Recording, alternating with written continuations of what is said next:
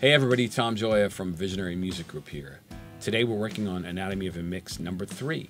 The song is I Remember by Drive-By Angels. This is part number 7, our electric guitars, or the first half of our electric guitars for this mix.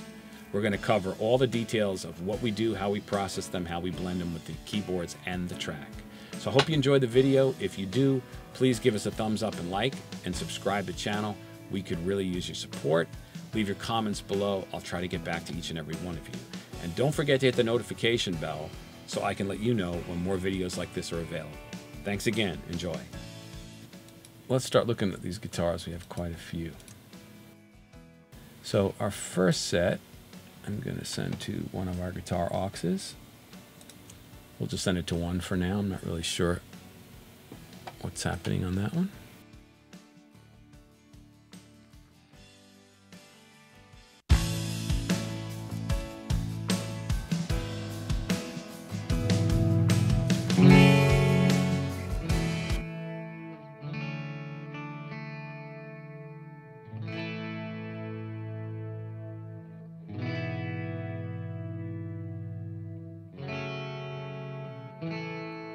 So this is kind of dark, this tune right in here. So these kind of feel a little lifeless to me.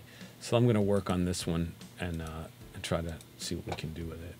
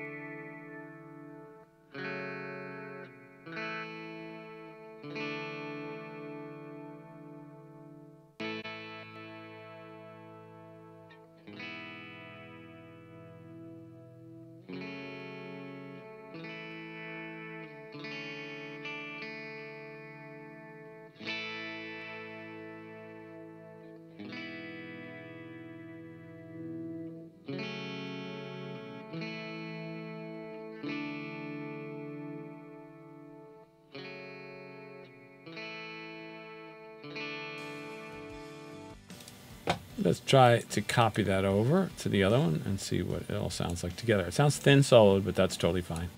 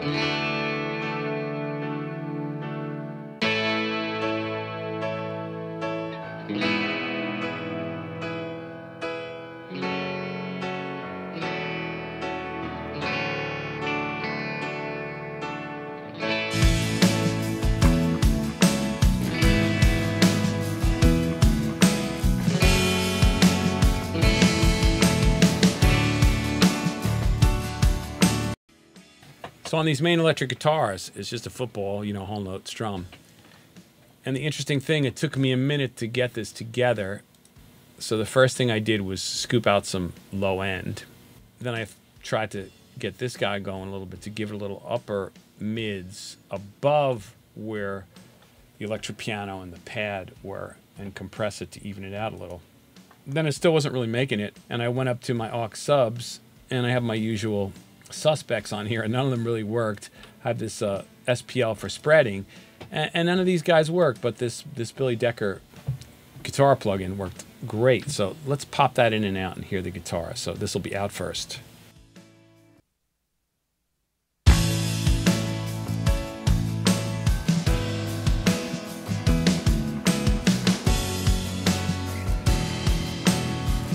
Now in.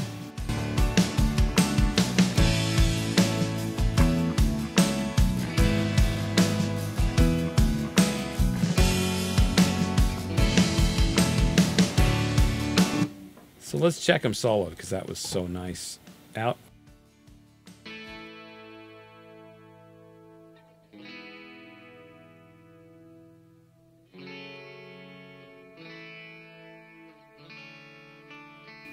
In.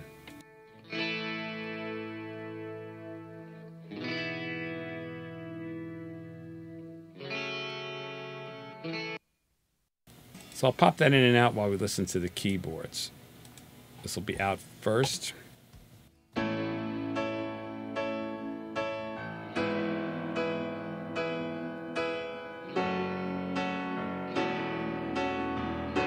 I'll pop it in.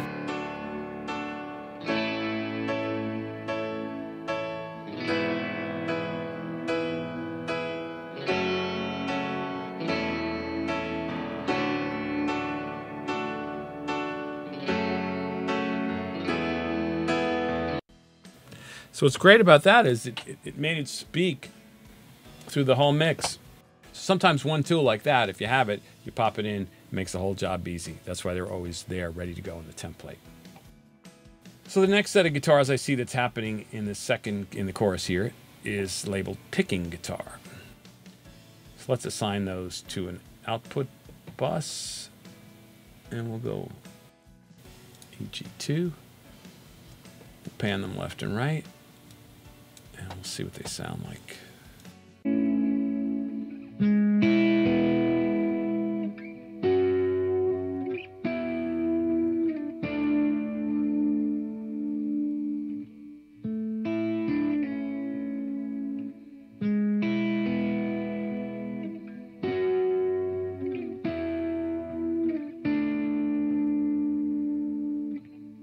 Okay, so all we have so far on this aux master is this particular Phoenix tape emulator.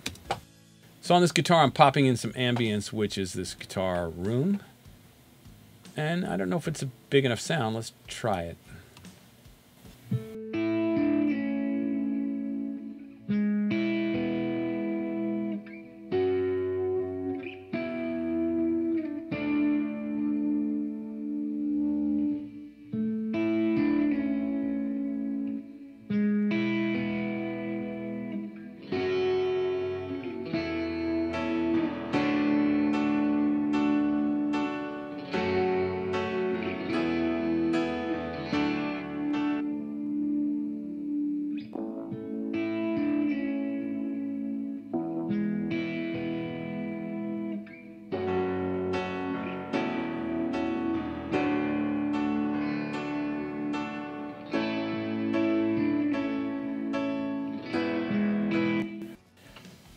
So let's check this blend out.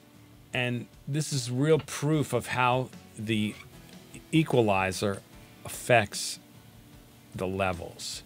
So by far the brightest things are the acoustic piano, which should be the most in the forefront, and that's pretty low. Then we have the treated electric piano, which is dark and mid-rangey. And then we have the soft pad, which is upper mid-rangey. Then this is the guitar that's strumming, which is pretty bright, and this is the new picking guitar, which is pretty dark. So let's check those out in context. I'll pop them in and out.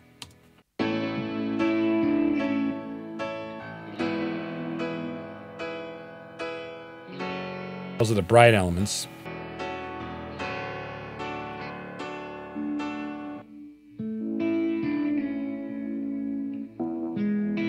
Dark and mid-range elements.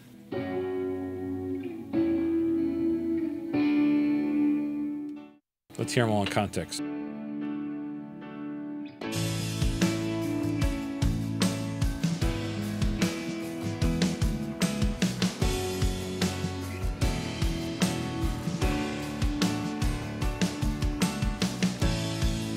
So when you listen to it that way, the low guitar seems to have way too much low end, so it feels like it interferes with things for me.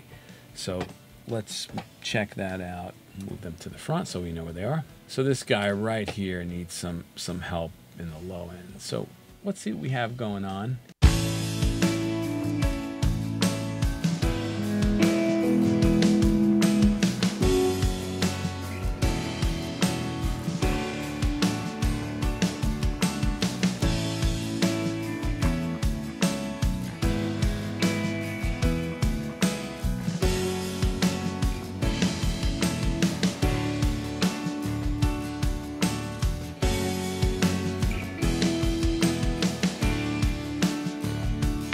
So you'll notice right here, when I put this, 2K, I cranked it up 3-4 dB. All of a sudden, it kind of spoke out in the mix. And I had to lose quite a bit of low end here on it. Let's try it one more time.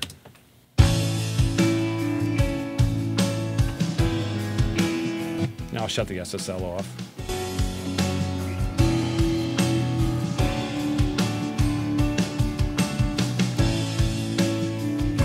In.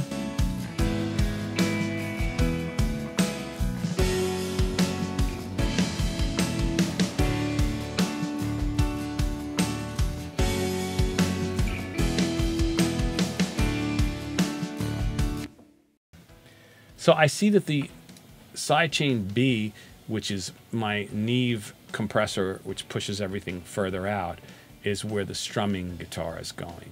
So, and then we also have the guitar sidechain. So let's set these both to 0 and pop them in and out and see what happens, how we like either combination on either of these.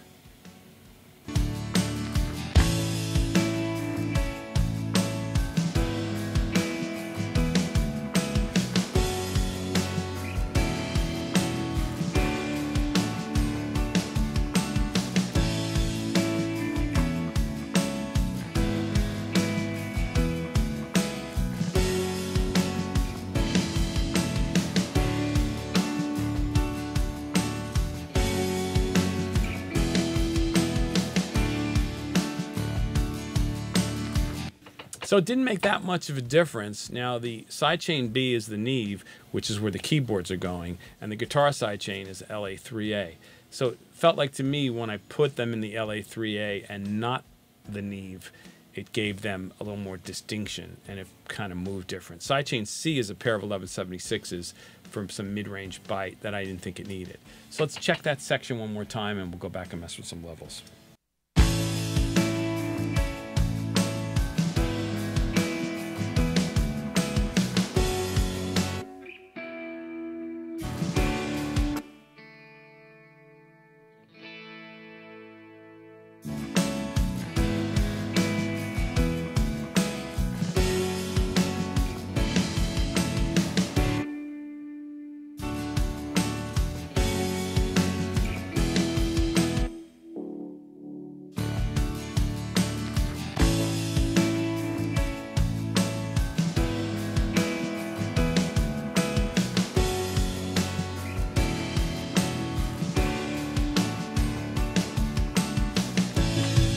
So listening back, I felt like the picking guitar needed some more movement or ambience around it.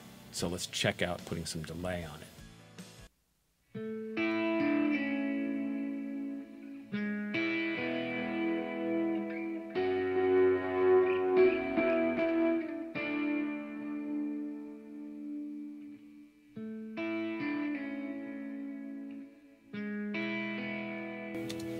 So the last one I turned on was a quarter note delay, which I liked. I thought it was going to be too long. So let's take a look at the eighth note delay, and maybe we should make the eighth note delay a dotted eighth. That might give it a little more bounce. So let's try that.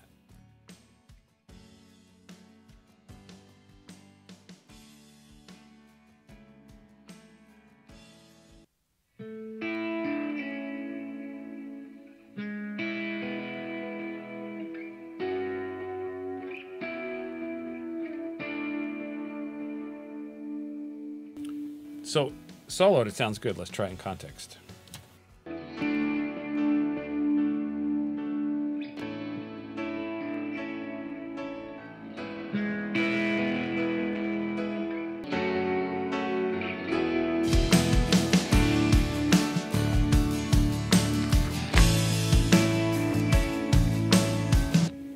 So here's an interesting thing you can take away from me messing around with this for this long.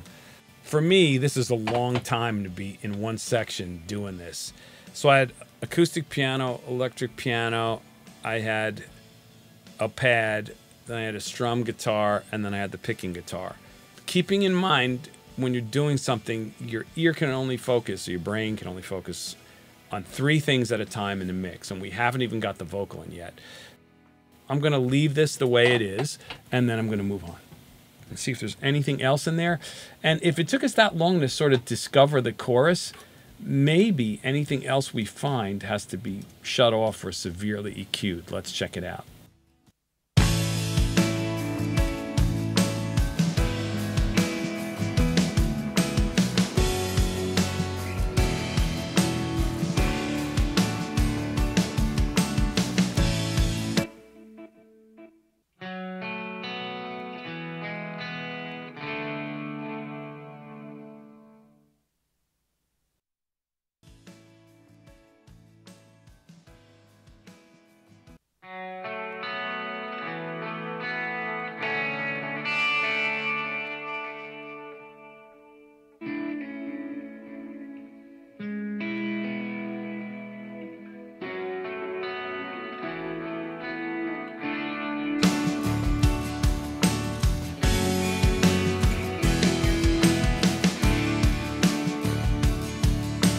So you'll notice I switched this from EG bus 3 to 2. So 2 is the same bus that this picking guitar is going through that has quite a bit of mid-range put in it. Now, this one, I don't even know what this is, and there's a lot of guitars in here and I might not use it. So I'm just going to put it on a straight output, not going to any particular aux submaster, just to see what it is.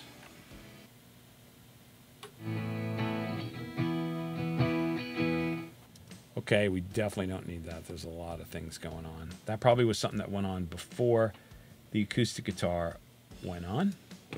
So hide it and make it inactive. Now you'll see me popping over here and I'm holding down Control and clicking on this Show Me memory location. That's just my track visibility. So I'm updating it. So if by accident I go over here and pop on Show All Tracks, all I have to do is click this to get back where I was. So we have all the guitars in the chorus. So now let's go back and experiment with putting this in number 2 or number 3 and see what we like better. And if we can keep it in one of them, we will to save processing. We'll just see how it goes.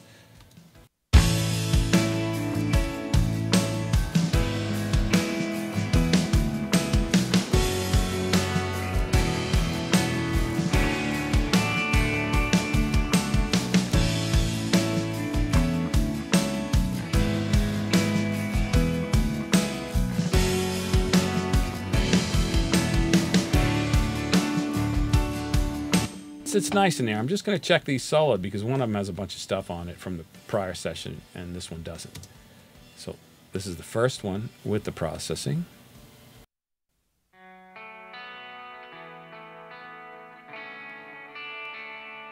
Two without, coming up.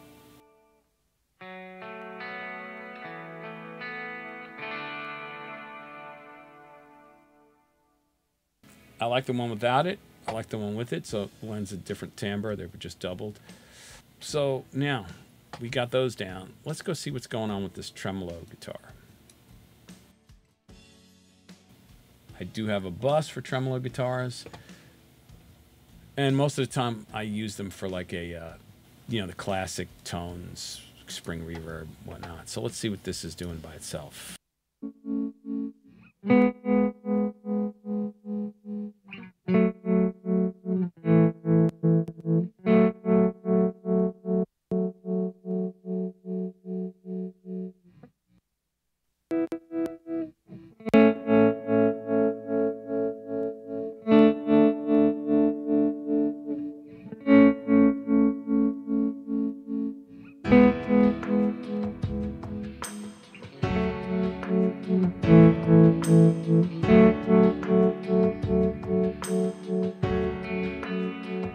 Probably was just deactivated, but I would think I'd want this to move around a little bit in the course of the session just to keep it out of the middle. So let's see what the Pan Man did.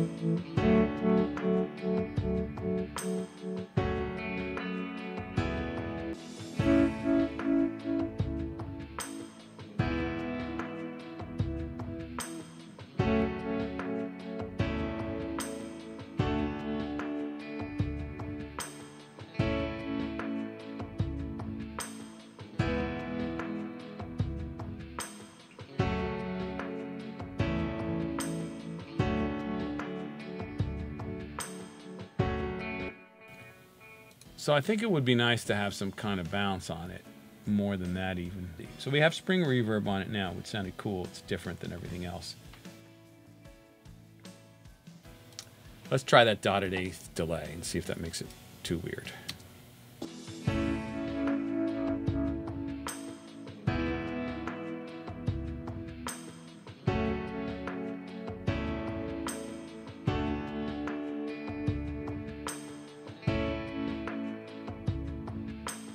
So that's a good example of why you should try things. That, when it was turned up, I really didn't like it, and I thought, let me shut it off, but then I turned it down. And it kind of gave it a little bit of a bounce. So I'm going to go for the quarter note delay and keep that one. Why do I have a delay for the guitars and a separate delay for the vocals? Because the guitar delays are feeding back into the guitar room reverb, whereas the vocal delays are feeding back into the vocal room. Or plate, whatever I'm going to be using. Here's the quarter note with it.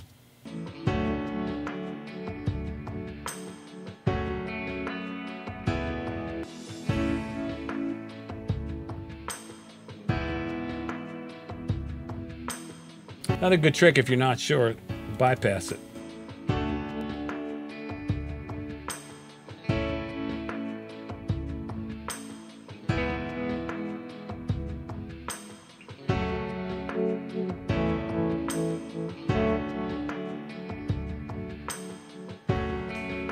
Let's check our chorus one last time.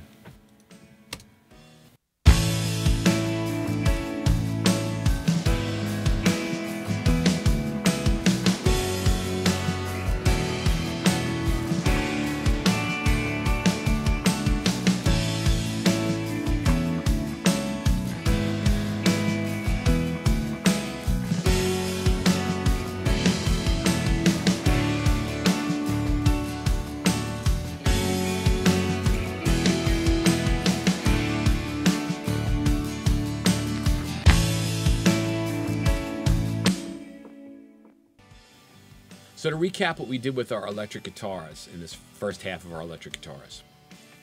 We took a look at each part separately and tried to improve on the sound wherever we could, frequency-wise, compression, EQ, some had delays.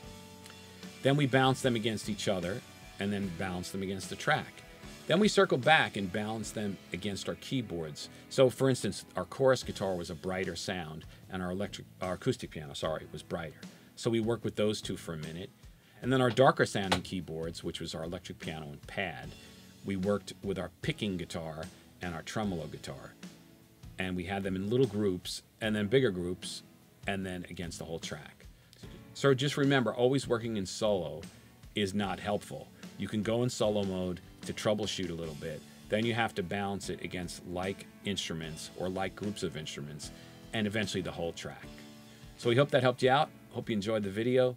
Look forward to seeing you on the next one. Thanks.